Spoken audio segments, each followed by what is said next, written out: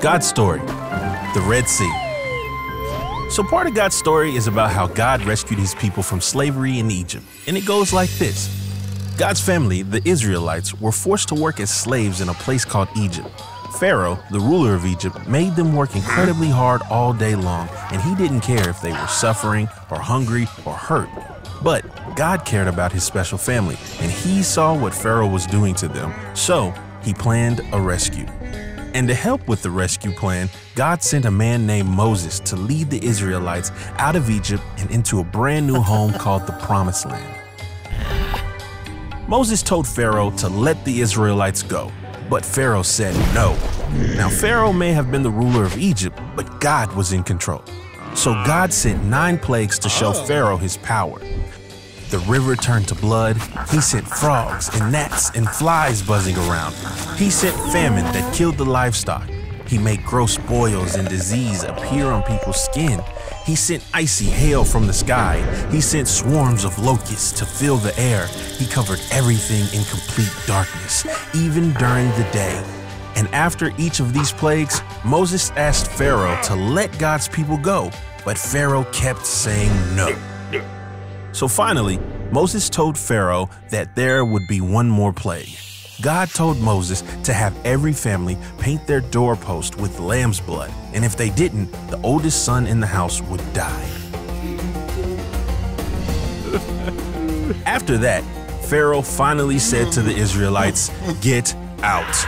So the Israelites hurried as fast as they could and left that night. They didn't know exactly where they were going, but God promised that he would show them the way. He sent a huge cloud for the Israelites to follow during the day and a giant pillar of fire to guide them and keep them warm at night. Every day, God led the Israelites through the desert until finally they reached the edge of the big sea. But then, in the distance behind them, they could see Pharaoh and his army chasing after them. Pharaoh had changed his mind again, and he wanted the Israelites back. God's family was trapped. The Egyptian army was behind them, but a giant sea was in front of them. The sea was too deep to walk or swim through, and they didn't have boats. There was nowhere else to go. But Moses told the people, "Don't be afraid. The Lord himself will fight for you. You need only to be still." Kids, would you trust God if he told you to be still, even if it didn't make sense to you? Well, God caused a giant cloud to move behind the Israelites to hide them from the Egyptians.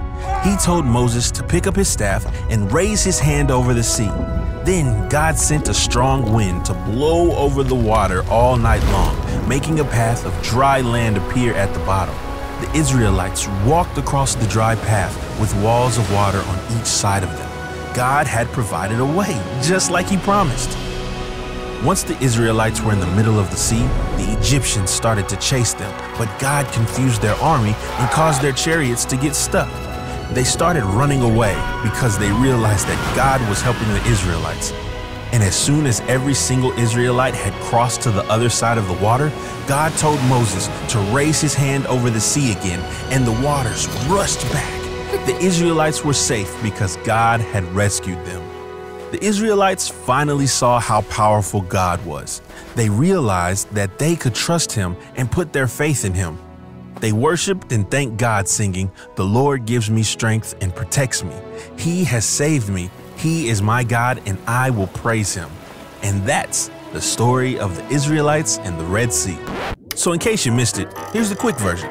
God's family were slaves. God sent Moses to help rescue them. Moses told Pharaoh to let God's people go. Pharaoh said no. God sent plagues. Pharaoh said yes. The Israelites escaped. Pharaoh's army chased them. God gave them a path through the sea. The Israelites escaped to the other side. God rescued them. And that's a part of God's story.